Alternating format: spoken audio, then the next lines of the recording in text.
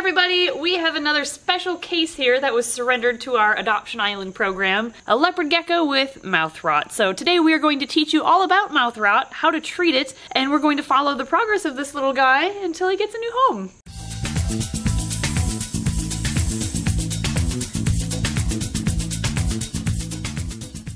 This little dude was surrendered to us with stuck shed all over his feet, and it looks like that's been an issue for him in the past because he's missing some of his toes. That sometimes happens when, or often happens, when they don't have high enough humidity, or at least a humidity box for them to go in while they're shedding, and the shed sticks to their toes, and layers upon layers will cut off circulation of those toes, and they eventually die and fall off. So this poor guy has gone through quite a bit already. We were able to soak his feet in lukewarm water for about 20 minutes, and then we took off that shed skin and it all came off what toes he still has left. And he is not a happy little leopard gecko, by the way. Thankfully, he has a decently chunky tail, and he's maybe a teeny bit on the thinner side. He's not terrible, though. He seems to be just a smaller leopard gecko in general. He could be... We've done this in the past. He is a boy, right? He is a boy. Okay. Here, I looked. Don't worry. Oh yeah, he's definitely a boy. Definitely a boy. He has both bulges and he has that chevron of pores. He's not very socialized. He doesn't like you flipping him upside down, I can tell you that. Does not like being restrained. But what we are focused on most in this video is the fact that he has some mouth rot going on. Something out of his mouth. Yeah, that's part of his mouth rot. Yeah, so he has, I know, yeah. So let me show you, there, you got some of it actually. Let me show you what mouth rot looks like, and then we'll talk about what causes it, and then we'll go over how to treat mouth rot. You'll have to excuse all the crickets in the background. We are a reptile store, so we have crickets here. Shh. Quiet, crickets, we're filming. First, we're going to have to open his mouth so that you can see inside of his mouth and you can really see what we're talking about with this in terms of mouth rot. So I'm going to restrain him by putting his head in between two fingers. Got a good grip on him there. Then I can use my other fingers to restrain the back end of his body so he's nice and secure. So his lower jaw looks pretty good. Can you open up again? His lower jaw looks pretty good, pretty clean. We've got a nice pink color there. But his upper mouth, you can see we have some redness, we have a bit of swelling, and we have some yellow pus that you can kind of see almost flaking off, all of which are signs of mouth rot. Now, this can sometimes be severe enough to affect or spread to the teeth. So signs, in addition to redness, swelling, and yellow pus, would be black teeth when the mouth rot reaches their teeth. It can also cause swelling in their head overall, including somewhat bulgy looking eyes.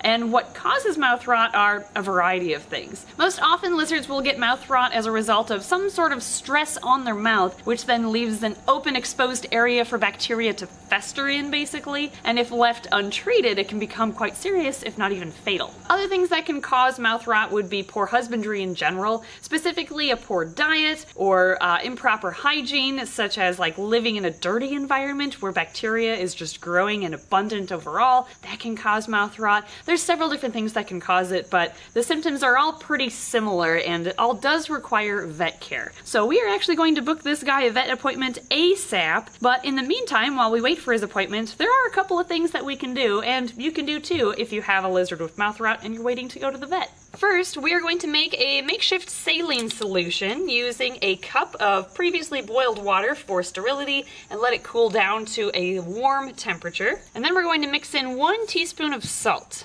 Then we are going to use a syringe, and this is optional. You basically just need something that works well for spraying this out. So use what you have if you're in a pinch. I happen to be using a 3mm syringe with a 16 gauge feeding needle that's actually built for hand feeding baby squirrels. So I can put a link to where to get these in the description below. These come in really handy for reptile use. Next, we're going to extract some of this saline solution and use it to flush out the mouth of this leopard gecko. So I'm going to need a bin here for it to drain in, of course. Let's see if I can get him to open his mouth for us again. You can also use your thumb and your forefinger to restrain them, by the way. There we go. Okay, we're gonna flush it out. I know, it's not fun. Let's clean out as much as we can there. There.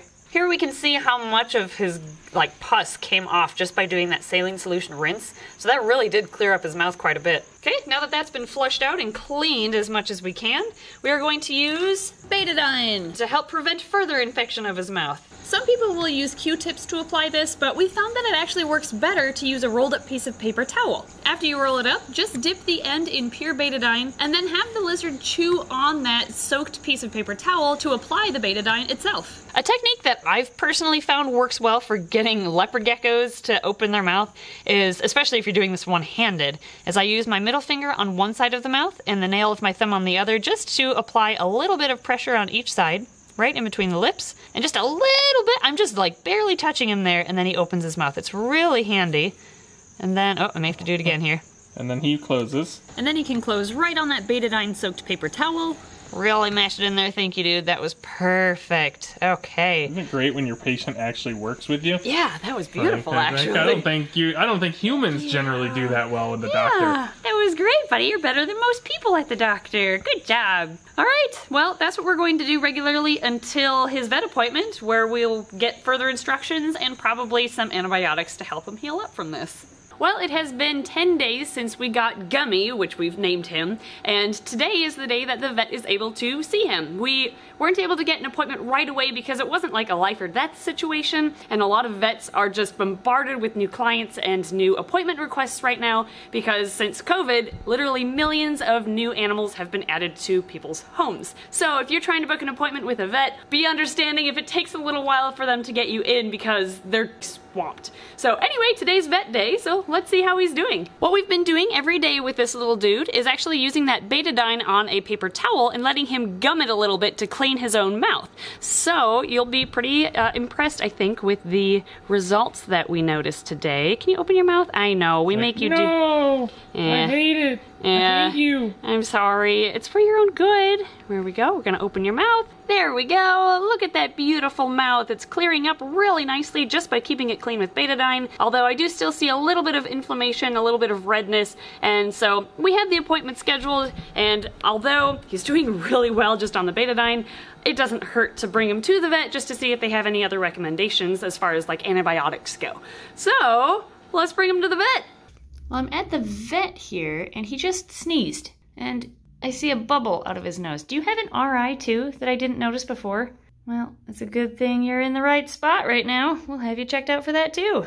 All right, well, I'm Dr. Plants, and I'm going to go over how to give an injection to a leopard gecko here. We've got Gummy, and we're going to treat him with some ceftazidime for some little bit of lingering mouth rot, as well as we have a little bit of concern now for a respiratory infection. So we've got our needle ready, and we're just going to kind of hold him real gentle, and as soon as we get right in the skin there, you can feel it poke through, and you just squeeze it all in. There you go.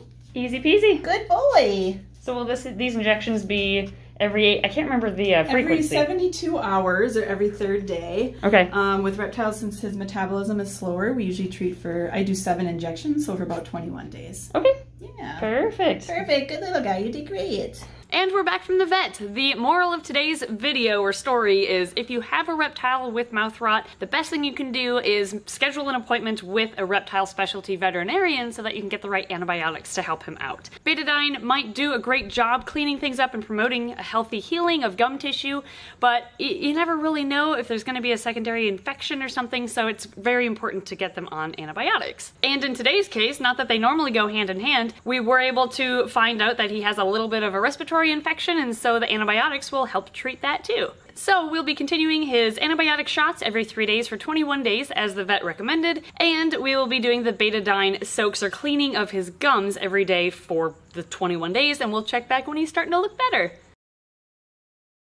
All right, we are done with medications for Gummy, so let's take a look at how he's doing. We've had him for just over a month now, and he looks so much better. You can't really tell on the outside, but take a look at first off, his nostril. It's not bubbling anymore. He's not licking it all the time, which would indicate that it's bothering him, so his nose is not bothering him anymore by the looks of it.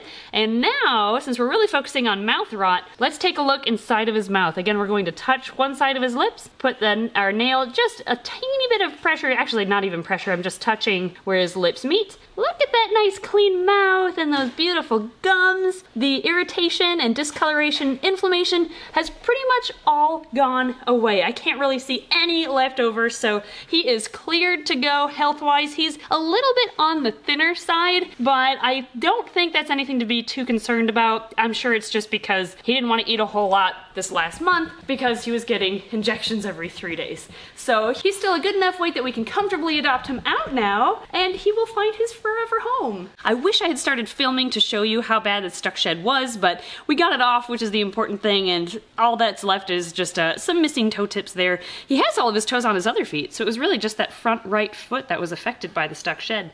But yeah, this little dude is quite the trooper, and he has been a joy to have around, even though he has maybe a little bit of a sassy attitude, but really not that bad, and I don't blame him for us. A little bit of a tude, but honestly, we were poking him with needles every once in a while, so I don't blame him at all. He doesn't look very happy right there either. Yeah, he thinks he's getting an injection, I'm sure.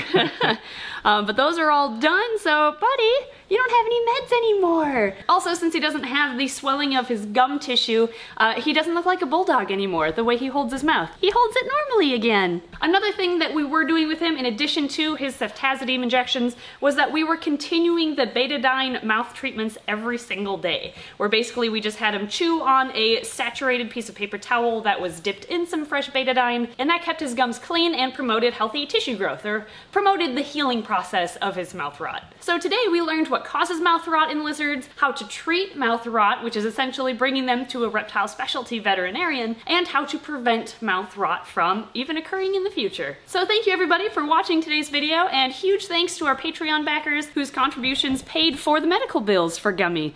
Aw, you falling asleep? Oh, he's taking a little nap. You're just not having this video, are you? The closing is taking too long, apparently. He's letting you know. You're that bored, huh? Alright, well, thank you everybody yet again, and I guess I'll go set him up in Adoption Island. Here he is, all set up. Gummy! Oh, you're way in the back. Hi! Oh, he's fast asleep. Hey, buddy. Yep, so Gummy is all set up in Adoption Island, and oh my goodness. Hi, Guts. Well, hello. Are you gonna head bob at the leopard gecko? Oh, you're gonna wave at the leopard gecko. And head bob. A little bit of everything. Well, since he's showing off, Guts is a bearded dragon that isn't yet available because he is underweight, but he will be available soon. Yeah, won't ya? Once you're of a good weight. Alright, anyway, this video is about Gummy, not Guts, but I just wanted to say thank you yet again to Vision for sponsoring Adoption Island, because if you can believe it, since we opened our shop earlier this year, we have been able to take in and adopt out over 150 reptiles and amphibians. That's just nuts. I looked at the numbers and I can't believe we've been able to find homes for so many surrendered reptiles. So that's pretty cool. I thought I'd share it with you guys. And none of this would be possible if it weren't for Vision cages. So thank you again for sending us these cages, because we are able to help a lot of reptiles in need, including Gummy here today. Thanks again, everybody, and we'll see you next time.